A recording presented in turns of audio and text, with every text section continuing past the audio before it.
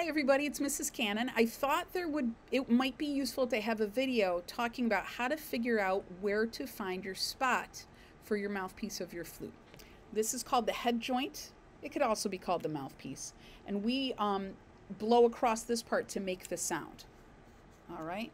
This is really the first thing I like to practice with the students that I teach, is figuring out exactly where to put this.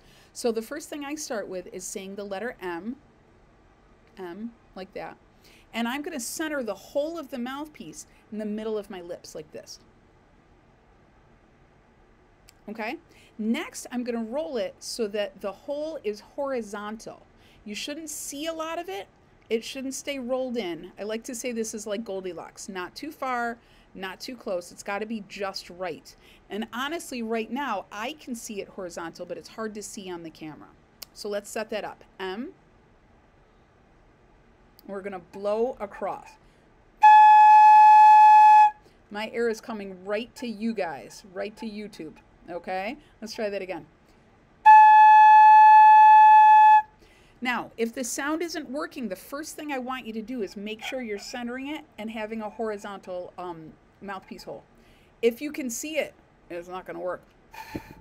If you can't see it, it's really not going to work.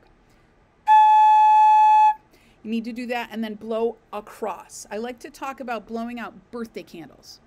That'll give it some air force blowing across. One other thing that could be a problem, you could be puffing your cheeks out. I'm trying as hard as I can, but if I don't keep the corners of my mouth tight, the sound isn't going to happen. So I like to combine a whistle and a smile. Here, so whistle and smile, and that's the face I'm going to make.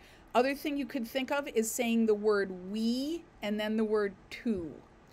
We to locks the corners of your mouth right in place. And then the third thing you can think of, what if I just took half a lemon and shoved it in your mouth? You would have a very sour face, right? I'm not going to walk around the world talking like this, but it's really the way to see that the corners of your mouth are where they're supposed to be. Okay, we too, there's my sour face. And I blow right across. I hope some of that helped.